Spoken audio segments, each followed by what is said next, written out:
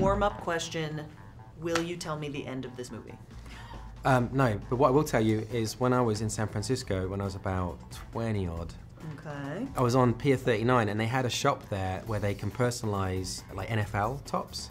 And so I got Skywalker on the back. Cool. And What kind of jersey? Was it like a certain team or was it just a color? No, it was sort of generic. Okay. And then on the back it had a 5, the red 5.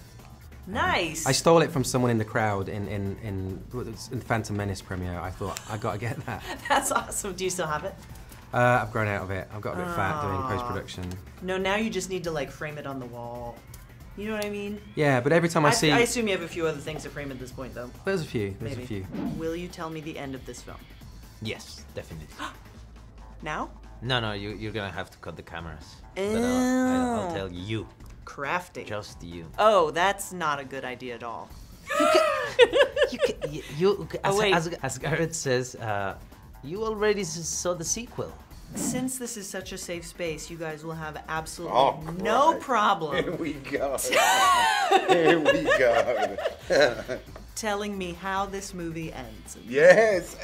Mads has been saying this all the time. He said the one defining characteristics of being in a Star Wars film is that all people want to know is how it ends. And that happens with Star Wars film more than any other type of film. That's it. Nobody else wants to hear any ending of any story except for the Star Wars. Nah, Titanic, who cares? Well, you kind of have a hunch. You kind of... Only if you read. That's right, that's right. I'll tell it, I don't care. All right, go. Credits. Whoa. Unbelievable. Visionary work. First names, see this, you don't usually see this. Single card names, and then some of this, and then it's up. And then it's, you know, you're used to this coming at the front of it.